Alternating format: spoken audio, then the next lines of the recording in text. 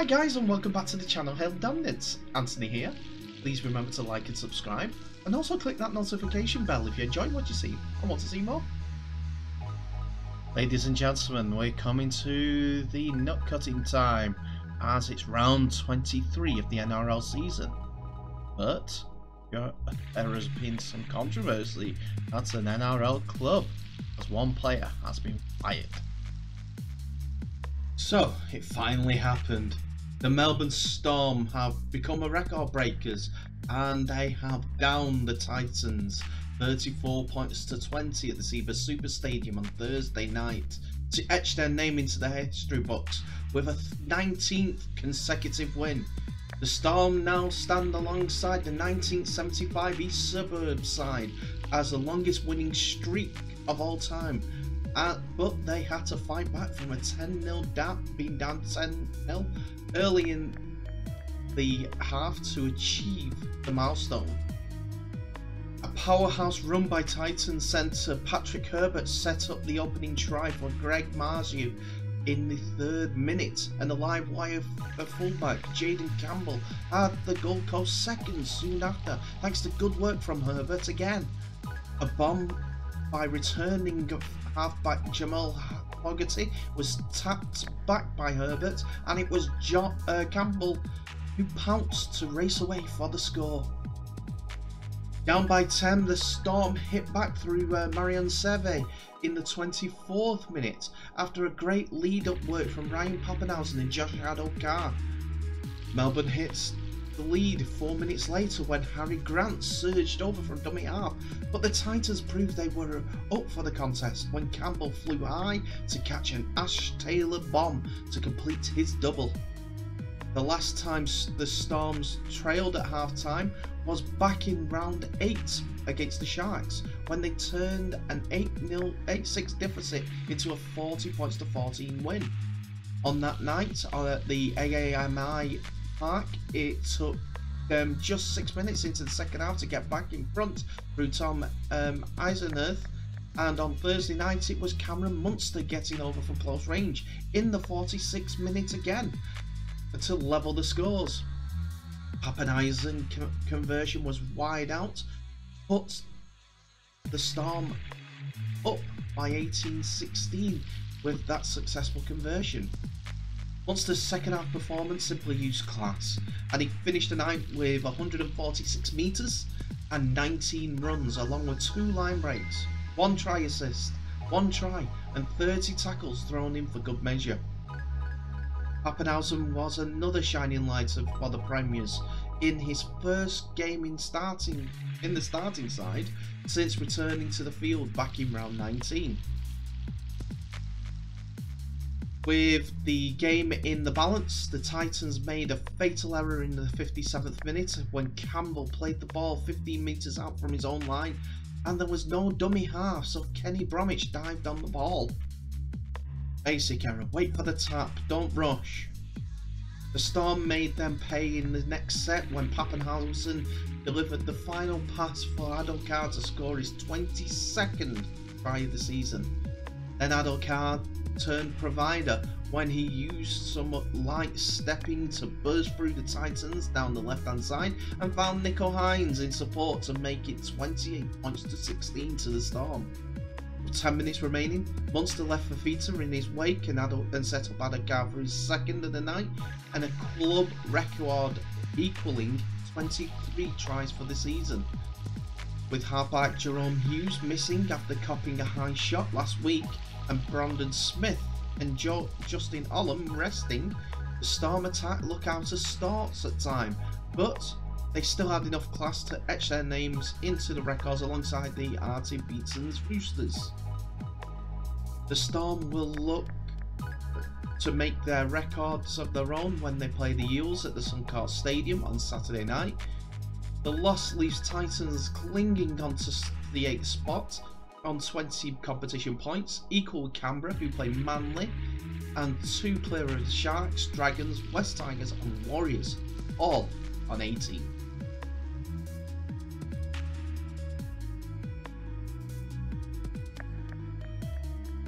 Manly coach Des Hasler feels his team will benefit from a doggy clash with the Raiders after they overcome the absence of Tom Trbojevic to scrape a 19 points to 8 win. 19 points to 18 win. Hasler's men trailed 12-0 at half-time after Canberra dominated with some committed defence, but found enough of a groove to sweep home and put themselves in the top 4 for the time being. A 78th minute field goal for Daly Cherry Evans ended up the difference as Chasney Nicol Kodstad scored with 30 seconds to go. While Manly are currently in 4th spot, the Roosters are also on 30 points and face the Dragons on Sunday, while the Eels sit on 28 points ahead of their clash with the struggling Cowboys the day before. There was late drama with Nicol Kodstad's last-ditch 4-pointer, with Rapana rushing through the conversion, and then the Seagulls forward Josh Schuster being sin-binned for a professional foul. That allowed the Raiders to advance downfield from a penalty kick, but Rapana skiffed the last-ditch 2-point field goal shot. It leaves Canberra in 9th place, having missed the golden chance to move into 7th with only 2 rounds before the finals. Nicol Kodstad emerged unscathed in his first game since injuring his neck in round 5, playing fullback for at least 25 minutes. The custodian didn't have a happy entrance to the match, however, spilling the ball in his first carry from a kick return and allowing Manly the opportunity to draw level in the next set. The willing Raiders were led by a front rower Joseph Tarpany, who had an immense first 30-minute stint with 110 metres from 12 carries. And it was a one-on-one strip from Tarpany on Suli that laid the platform for the Green Machine to strike with a first blow. Centre Matt Timoko displayed great skills as he flicked a pass to winger Harley Smith-Shields, who scored in the 11th minute. As errors crept in, Canberra kept Seagulls at bay, with Olakatua denied a try due to obstruction. Sam Williams' penalty extended the underdogs' advantage before Bailey Simonson even crossed in the left corner to put them in command after 32 minutes. As expected, the Seagulls came out in the second half with renewed energy and scored after 3 minutes as Olakatua barged over from a close range following a devastating Suli break. Still, the tense battle continued, but cracks emerged for Canberra after Nicol Kodstad's unfortunate error. Manly touched down through Morgan Harper on the following play as Cherry Evans boldly kicks, and the bounce sat up for Jason Saab, who basketball passed back inside to his centre.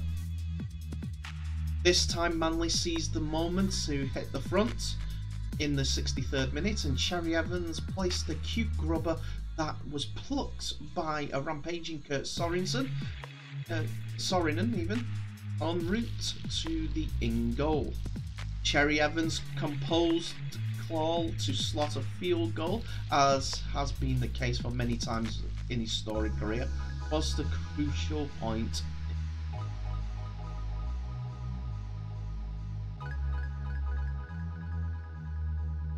So some news coming in from Canberra Raiders as they have sacked centre Curtis Scott following his latest indiscretion. Scott has had trouble time in the capital, with the action taking less than 2 seasons into a 4-year deal. So in other words, he's had his contract ripped up halfway through his contract. The centre had not played in the NRL since round 12 after an incident at a Canberra nightclub saw him charged by police with assault, a costly incident which yielded a $15,000 fine and a 3-game ban.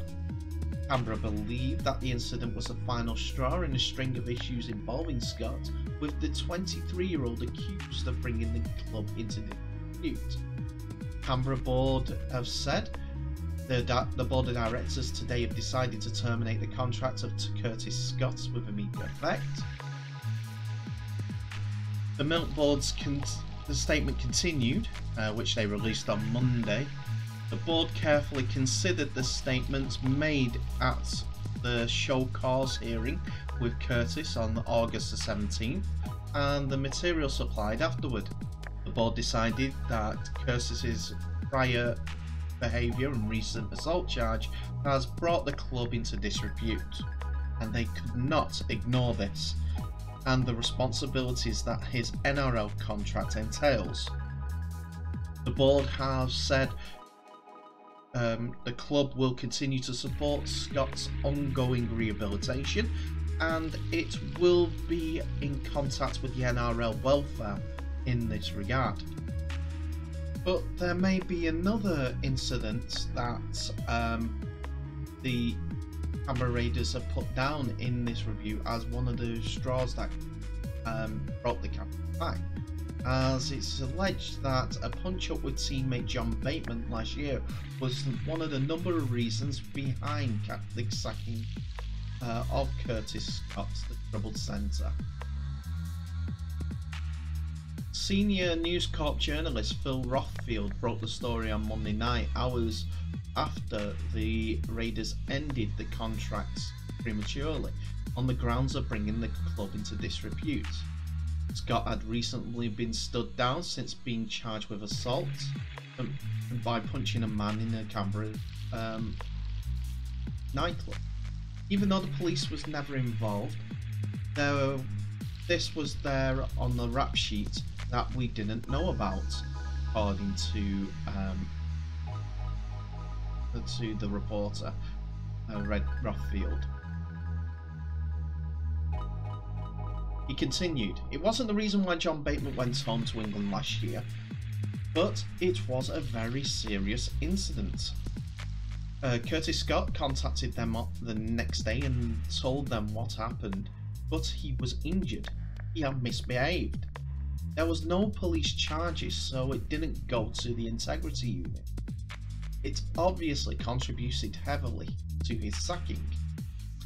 The 23-year-old has a history of off-field trouble.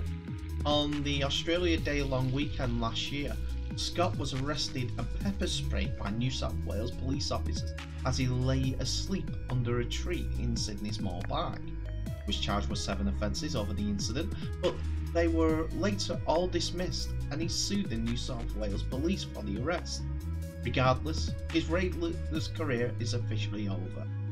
The Australian reports Scott's lawyer, Sam Macedone, is considering launching legal action against the Raiders for unlawful dismissal. Rothwell backed up the suggestion on NRL 360, saying, "I think he will sue." Panthers coach Ivan Cleary says that his team had another year or two to find if they're to challenge for the title after overcoming South Sydney 25 points to 12 on Friday night. A kicking masterclass from Cleary and 2 pieces of magic from Paul Momirovski helped end the Rabbitohs' 10-game winning streak ahead of a likely rematch in week 1 of the finals. Having flogged South's 56 points to 12 in Dubbo in round 11, the Panthers were made to work much harder at Suncorp Stadium, and again Cleary's fingerprints were all over this victory. In the second game back from a shoulder injury, Cleary tormented former teammate John Mansour in the air as the Panthers flexed their premiership muscles to stay within reach of Melbourne on the ladder. The battle between second and third place on the Telstra Premiership ladder lived up to expectations, with Panthers forced to come from behind after South Sydney jumped to a 12-0 lead.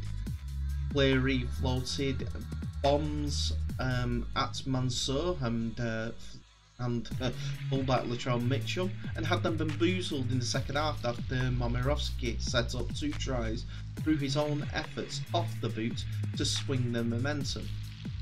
Mansour left the field late in the match after allowing a third kick to bounce before being collected with an accidental knee from Jerome Luai. It was an unhappy night for his against his former club, Mansour. The Panthers' mentor said that the plan wasn't to target Mansour. The second half drained the Rabbitohs, who came out firing through the likes of Damien Cook and Cameron Murray, but failed to remain on top throughout the match when under pressure. Adam Reynolds produced one of the best 40-60 kicks ever seen to help the Rabbitohs strike twice, but the Panthers hit the accelerator through Stephen Crichton, switching to fullback, following an unfortunate head knock to Dylan Edwards. Momirovski switched to the wing and paid off immediately dividends, with the utility player providing two clever kicks back in field to set up Cleary for Penrith's opening try in the 31st minute, and also Crichton for the second on the stroke of half time. A controlling effort from Cleary's side in the second half shows signs of the same side which proved near unstoppable at the start of the year, before the representative period and injuries halted the momentum. Mid-season recruits Tavita Pangai Jr. made a successful club debut for the side, in another positive for Ivan Cleary, who is expected to welcome back James Fisher-Harris next week. Pangai Jr. got through 28 minutes in the middle after 8 weeks between matches, and following his recent withdrawal from the side due to personal reasons. And the report for Cameron. Only one thing to say on that: Kolomatangi has been charged with a crusher tackle in that game, so the disciplinary panel will be looking into that.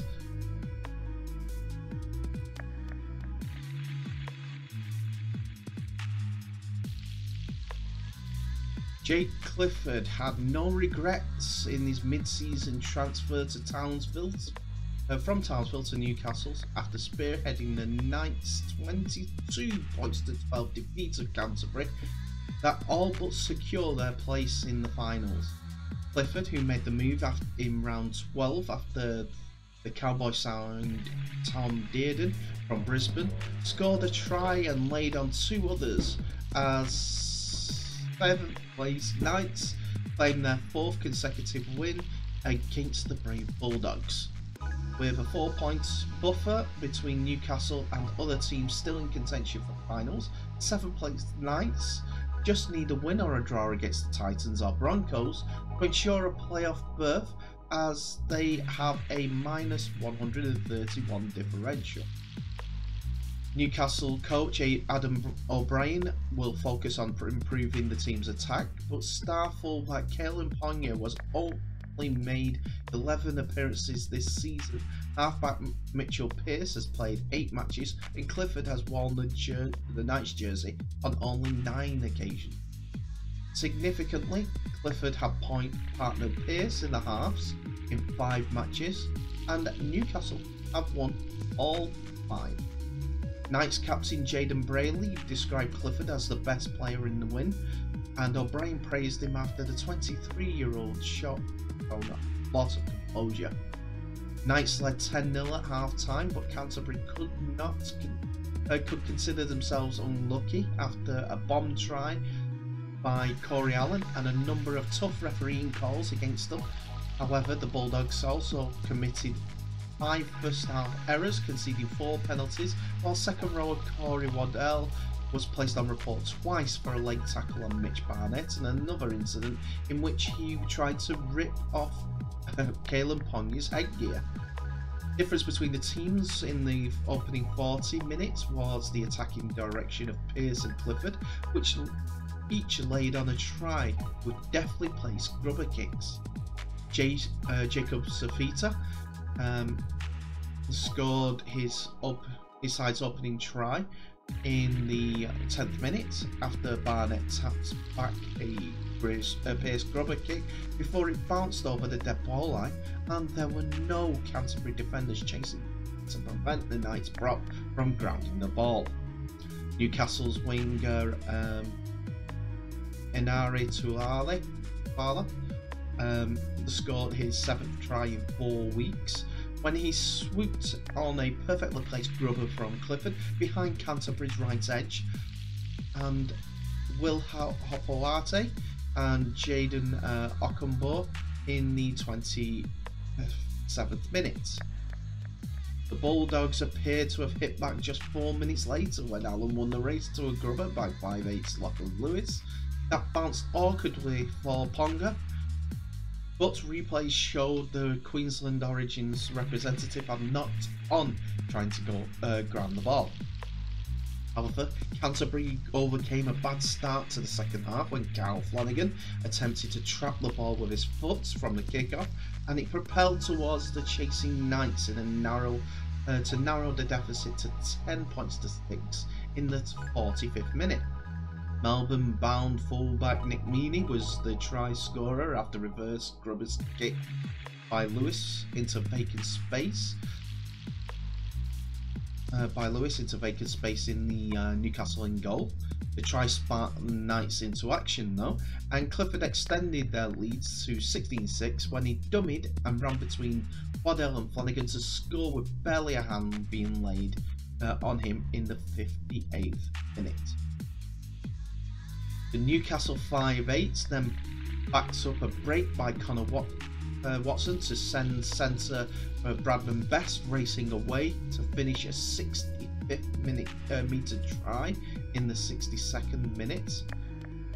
However, Canterbury's lone prop Ryan James kept his side's hopes alive when he crashed over 9 minutes later.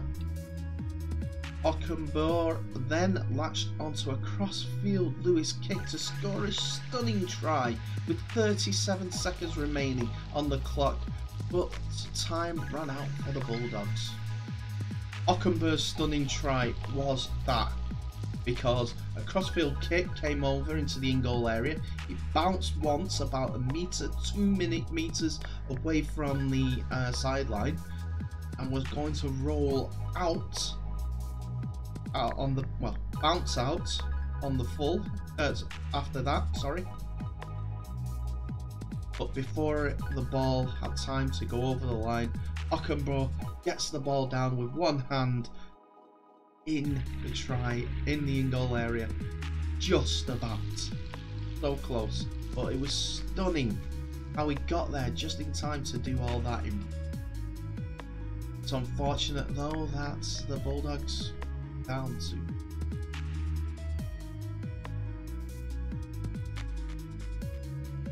So we're on to the Eels versus the Cowboys, and Eels coach Brad Arthur doubts Mika Sivo will play again this season after the wingers suffered a suspected MCL injury on Saturday night's win over the Cowboys. It was a relieving 32 points to 16 result as halfback Mitchell Moses stood up to ensure Parramatta snapped a 4-match losing streak, and Arthur labelled the performance Mitch's best running game of the year after the number 7 tallied 3 try assists and kicked beautifully. It may not appease the doubters, but Arthur said the style of the victory wasn't of much importance after a lean trot that has resulted in Eels slipping from the top 4 before the finals. Sivo had to be helped from the field, unfortunately, by 2 trainers in the 25th minute after being twisted awkwardly in a 2-man tackle.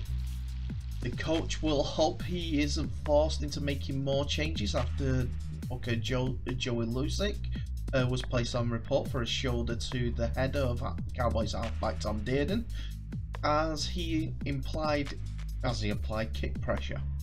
Hard-working lock Nathan Brown could also come under scrutiny after being penalised for a crusher tackle in the first half. Parramatta are now on 30 points, level with Roosters, who they play next Sunday, and the Seagulls, but remain 6th on the differential. Arthur acknowledged that they'll need to improve sharply with clashes against the Storm and Panthers prior to the playoffs. It was also a somewhat shaky start with Nathan Brown making an error in the first set before a try was bombed when Wacker Blake streaked down the touchline and threw a forward pass to Dylan Brown. But Parramatta enjoyed more success shifting down their left edge, with Seaboard dumping the ball back inside for Blake to collect the bounce and touchdown in the 8th minute. That was backed up by Moses and some Moses magic as he took advantage of a disjointed defence, dummying and zipping away before linking up with Will Penicini, who crossed to score his first NRL try to make it 8-0. Queensland stuck to the task, however, and appeared to have eaten into the margin when Amiso Tabuafidau found the line, but the bunker spotted a knock-on by the young gun. Moments after Sevo exited the field due to a knee injury, promising Cowboys second rower Liam Lukey stormed onto a short ball from fellow forward Mitch Dunn and got his team on the board. Moses put Sean Lane even over the line in the 29th minute to reassert the Eels' dominance, but it took a while to secure the win. They began to pull away when Will Smith crossed in the 56th minute after prop Junior Paulo skillfully tapped on a drop bomb by Queensland youngster Dejan Arce. In the following set, Moses speared this Steeden to Hayes Dunster, who tiptoed down the paint and placed a lovely inside kick that Clint Goodison snaffled to score. A rally from Queensland kept the contest interesting, but Todd Payton's troops were consigned to their 10th consecutive loss as Dylan Brown pounced on a drop ball to score in the 70th.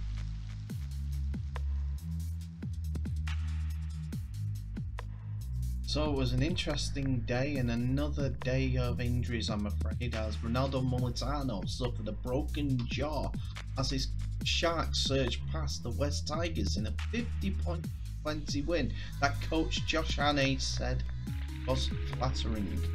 Cronulla careered away in a 9 tries to 4 performance to extinguish the 13th place Tigers' hopes of a final place, but Hannay felt his teams weren't quite as dominant as the scoreboard suggests. Regardless, he was thrilled after the Sharks leapfrogged the Titans into 8th spot on points differential, and playmaker Matt Moylan had a successful cameo after returning from a 7-week calf injury. But the injury to Mulitalo, who bagged a double and selflessly gave up his hat-trick by passing to Luke Metcalf, was a dampener. The 21-year-old still fans at Rockingham's Brown Park, even gifting his boots to a youngster as he held an ice pack to his jaw with tears welling, presumably because his season got over. Cronulla confirmed on Sunday that Mulitalo had a broken jaw and that he was scheduled for surgery in Brisbane Hospital.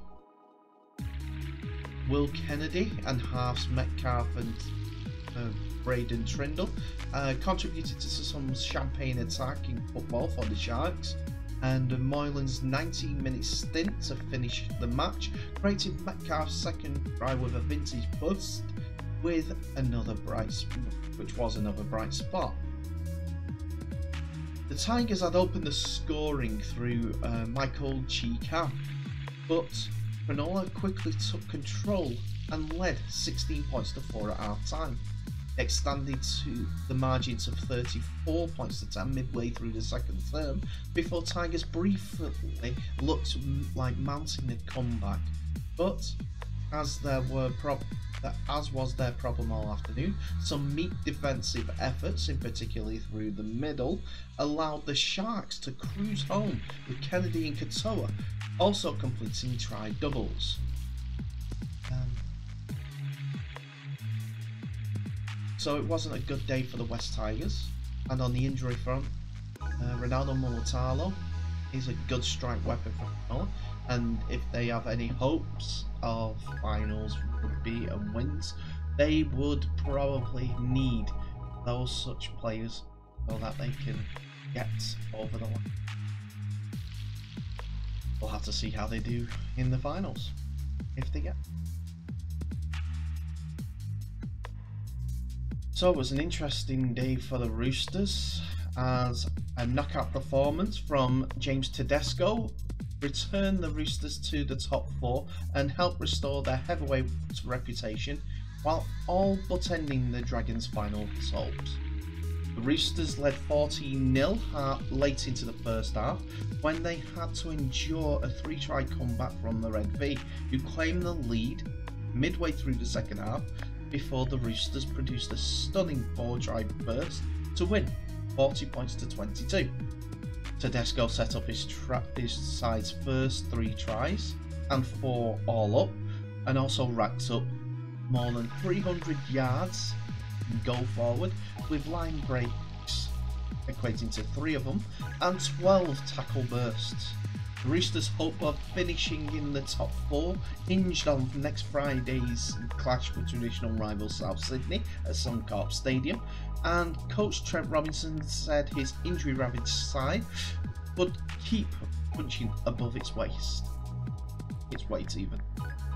Sunday's impressive win came despite the club's injury woes getting even worse, with Adam Kieran failing a HIA contact assessment after contact suffered in the 12th minute, casting a huge doubt over his availability to face the Rabbitohs next Friday and off a 5-day turnaround. Back row Nathan Butcher also came from the field shortly after the break with a knee injury, while Soyisua Taukeo was taken for a HIA assessment 7 minutes from full time. I know I'm saying HIA, which is A is the assessment and then assessment. That's a bit redundant, just bear with me. Booker Samverels, winger Dale Copley and prop Jared Waerea-Hargreaves also struggled with various injuries at various stages. Robinson felt the game was important to give Lachlan Lamb a start in the halves and managed Sam Walker's workload by starting him off the bench, but was non-committal to about whether it was going to be a feature going forward for the Roosters. The Dragons had some joy through the middle part of the contest, while makeshift hooker Jaden Sullivan doing an excellent job alongside rookie 5'8" Talatau Amone. The Dragons showed some incredible defensive resolve in the opening 10 minutes to shut down 4 Roosters try-scoring chances, including a wonderful cover tackle from the maligned Dufty and an in-goal strip from Caden Ellis on Isaac Louis. There should have been an open score after a break for the Dragons after breaking into space, but Michaeli Ravalawa last pass to Dufty went forward. The rest of the half was James Tedesco's show, as the Roosters captain set up 3 straight tries and ran over 200 metres for the half. A Jared Waerea offload, Hargreaves offload even, started things in the 12th minute with Tedesco breaking into space and setting up Egan Butcher, who was fresh on the field with Kieran going off. Just 4 minutes later, a long-range break from Lachlan Lamb put the Roosters on the attack, and Tedesco spotted an overlap out wide and fired a cutout pass to Dale Copley to score. Lamb and Tedesco combined well in the 34th minute to put standing centre Titili Tupanoa over with his 12th try of the season, taking him to the top of the club's try-scoring list for this season. The Roosters were stunned moments before the break after Tufty burst onto a Norman short ball and had the ball stripped by Tedesco in the act of scoring, with Maguire pouncing to make it 14 points to 6 at the break. A superb pass from Zach Lomax sent Ravalawa on a free run to the line in the 49th minute, and 3 minutes later Jack Bird marked a bombing goal and raced to the 20. From there, he, Lomax and Matt Big-Eye combined to go the length. They led for just 4 minutes before a lovely piece of skill from Sam Walker set up Daniel Tapau in the corner, with the winger making it a 5-minute double when he outjumped Ravalawa to a Hutchinson bomb in the 61st minute. A hot stepping Walker embarrassed the Dragons' goal line defence in the 65th minute, and Drew Hutchinson added a well-earned try in the 70th minute to effectively end the contest at 36 points to 16. The Dragons, however, did score late as Sullivan crossed the late off the Billy Burns line break, setting up set up by an effort from Corey Norman, before Tapau bagged his hat-trick right as the final siren sounded, set up by who else? James.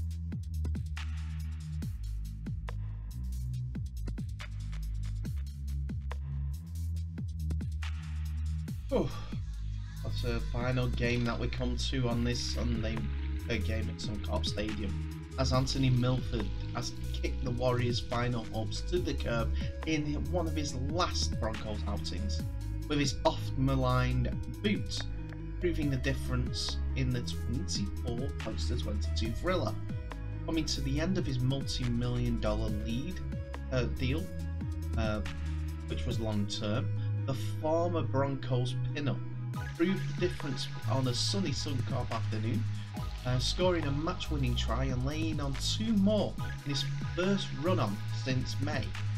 What might have been for the Broncos was main playing twice over throughout the most entertaining of contests, as Milford starred, and at one-time Broncos whiz-kid Reece Walsh looked to have most likely to keep the Warriors campaign alive. In the end, Walsh was wayward off the tee. He only landed 1 of 5 conversion attempts, and that was telling, before his commendable final minute 2-point field goal attempt just 1 wide. Milford is joining the Rabbitohs next year for roughly a third of his current Broncos salary, but by cashing in on a rare return to the Broncos scrum base, coach Kevin Walters was emphatic, asked if Milford would stay there for the final 2 games of the career. My word, he does, particularly on tonight's appearance. Best he's played in a long time, said Kevin. After the Broncos wrestled back a 12 points to 4 half-time deficit after turning it into an unlikely 2-point lead, Milford struck not once but twice to finish off their final hopes, they being the New Zealand Warriors. First, it was a clever chip for Tesi Niue to tow ahead once more. The kick-to-kick lead up, only trumpeted by Albert Kelly's audacious snatch of the Steadon from Daly Watani-Zelezniak to reclaim the lead. Looking to keep the unlikeliest of final fights alive, the Warriors returned serve through Watani-Zelezniak for a 18 points to 18 scoreline. Milford and the Warriors, second rower Josh Curran, were getting well acquainted with some argy-bargy after the score. Milford had the last laugh though, with a well-deserved 4-pointer of his own, once again laid on by the boots that copped so much criticism from Broncos fans and pundits alike.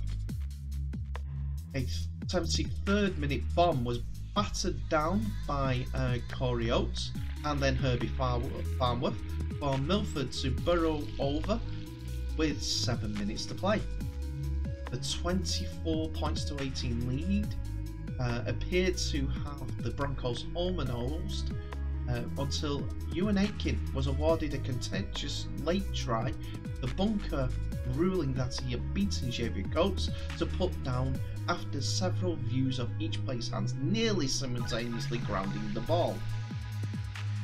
Walsh's shanked conversion from out wide meant the controversy did not overshadow a superb afternoon of football.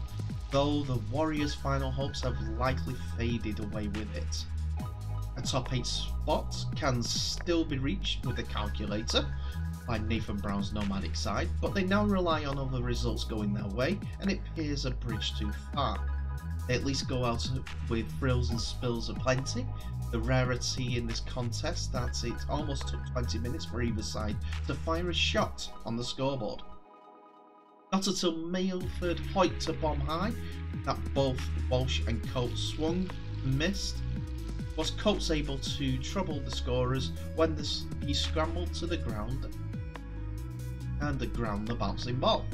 As Milford grew in confidence, so too did his influence in turn his lead. 7 minutes later, he made a right side shift sing when he collected a low ball to step inside Adam Pompey's before he's sending Coates over with a looping pass. A Walsh burst out of what was not much from dummy half helped the Warriors to fire back within moments through Marcelo Player. A 5th tackle switch back through the ruck required a desperate try-saving effort from Igu to keep Milford off the score sheet. By the end of the next set, referee Ketchin was referring to a humdinger to the bunker, a try fit for Stephen Bradbury's mantelpiece, undone by Igu's botched grounding after half a dozen Broncos had failed to attempt to grasp the ball. The veteran centre made amends after the break with a delicately dinked kick into the in-goal area. This time, nailed the put down to trim Brisbane's lead to 12 points to 8.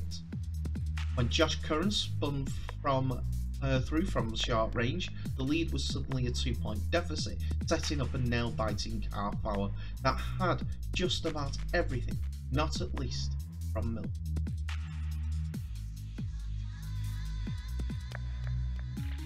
So that's it, ladies and gentlemen, for another video. Thank you so much for watching.